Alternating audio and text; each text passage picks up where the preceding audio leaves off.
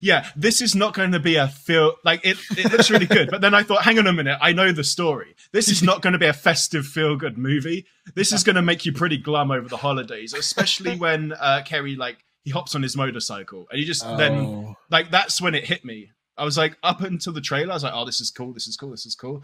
Then you see him, I'm like, oh wait, this is a true story.